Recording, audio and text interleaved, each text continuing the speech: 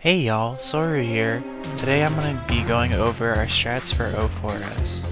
I'll be combining video and picture stuff so that everyone knows what to do. As a reference, I'll be using the first 4 slides of the guide that Deli linked us. The guide will be available in the video description below as well as in the raid chat. To start off the fight, we will have the DPS and healer stack on the rear of the boss to bait out the dual cast Blizzard 3 AoEs.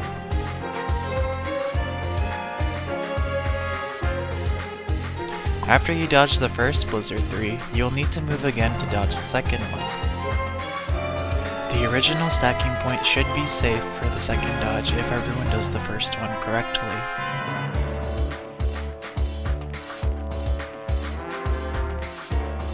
Shortly after Blizzard 3, Xdeath will cast Thunder 3, which is a tank buster.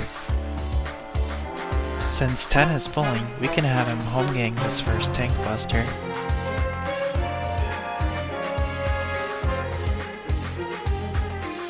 Shortly after the tank buster, Xdeath will cast Fire 3. For this move, the boss will target players for AoE splash damage that will kill people if 2 explosions overlap.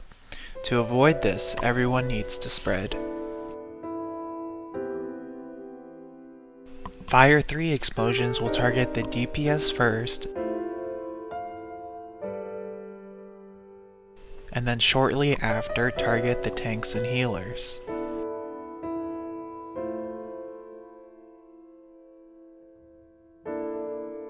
After the tanks and healers explode, everyone will need to quickly stack together so that everyone can get topped off for White Hole. If you are not max HP for White Hole, you will get stoned, and everyone will be sad.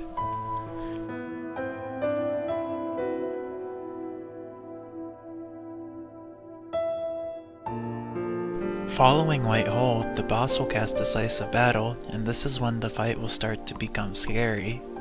When I replay the clip, pay attention to where the first tentacle spawns. We will stack at the base of where the last tentacle spawns. You can use the first tentacle as a reference to easily find the last one.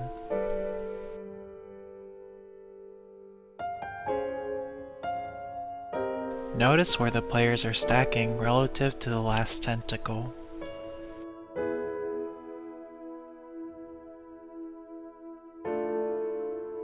After we get pushed back, we will run in the direction of where the first tentacle spawned.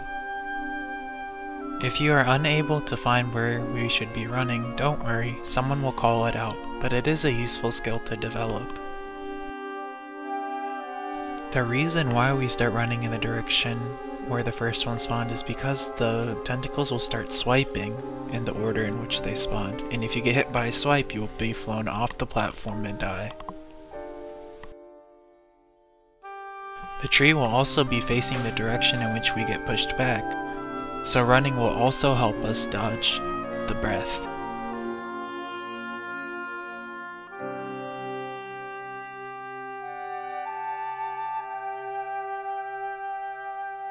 If you notice towards the end of the clip, a DPS tank and healer will also get a flare marker. For this, we will refer to our guide.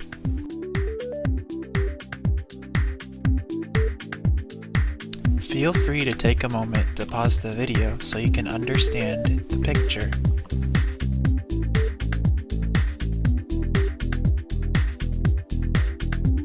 So, pretty much, the healers will stay where they are after they dodge the breath, the DPS will keep running along the edge, and the tanks will run back towards where the breath was. The strat will be demonstrated in the following replay. Having Zac and Augur stop after the breaths relieves them of pressure for the incoming flares.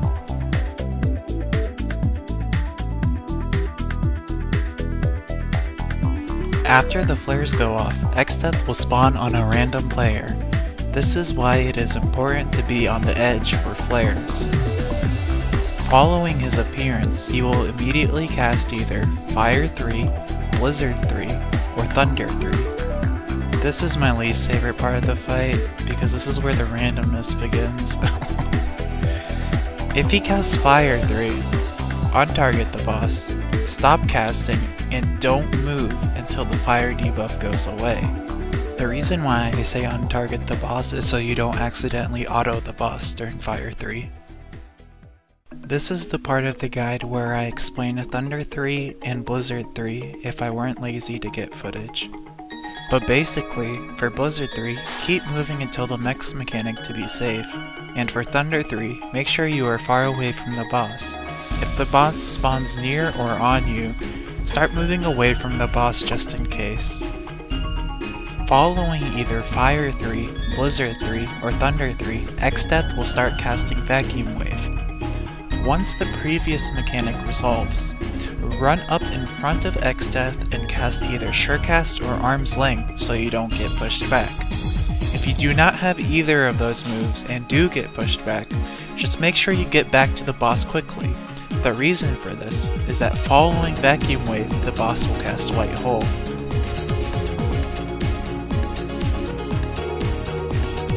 If for whatever reason you get stoned even though you thought you were topped off, don't worry, this mechanic cheats. Since this video is going for longer than what I thought it would, I'm going to end after I explain the first black hole. I will explain the rest of the fight at a later date. There may not be a video for it though, so if you're looking forward to it, I'm sorry. Either before or after Vacuum Wave, keep a mental note of where Xdeath is, because where he is will determine where our north is. Deli will then pull the boss to wherever he would like, and then after some autos, we will look at our next picture. Pretend the Dark Knight in the picture is Deli as a paladin, and the White Mage in the bottom of the picture is Zack as an Astro.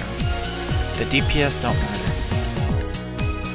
Remember, the black hole placements are random, so the black holes in the picture may not be representative of what it looks like in the actual fight. Brel was vacuuming in the background, by the way, so sorry about that noise. Okay, I will keep continuing the footage now. In this video, they have the Astro go north instead of south. As you can see, the DPS are wary of the black holes and are spread so that Fire 3s don't flip each other. Another thing to note is after the second Fire 3s go off on the tanks and healers, everyone will stack in the center for share damage. Also, pay close attention to how far away you can be to your black hole's tether. You can't be too close to your tethered black holes, however the stationary ones are pretty lenient with how close you can be. There's a lot of things going on here, so be wary of what's happening around you, don't tunnel too hard, and if you die, try to find out why it happened. Also, if someone dies going into black hole, then someone will get hit by 2 Fire 3s, resulting in a wipe probably. That's all I have for everyone for now. I would go further into the fight, but I made this all in one sitting and I'm very tired now. If you bothered to watch the whole thing, thank you, because I worked hard.